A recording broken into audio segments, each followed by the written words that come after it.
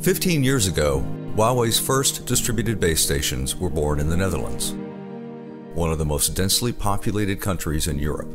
As with most European countries, installation of new base stations was more expensive than the value of the equipment itself.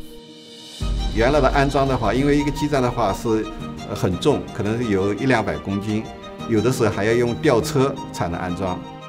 With distributed architecture, a large base station was slimmed down into a very small box, which was connected to an amplifier through an optical fiber cable and placed on the rooftop.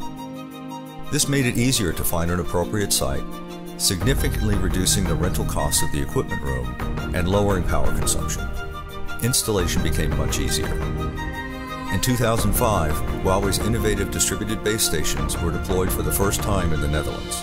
More than 90% of the existing sites were leveraged for 3G equipment. This reduced the total cost of ownership by 1/3, which ultimately benefited end users. Huawei DBS solutions have become the benchmark for mobile base stations ever since. Because of the ease of installation and lower operational costs, the innovative solutions also contributed to lower call costs. Between 2000 and 2010, the price of telecommunications fell in many EU member states.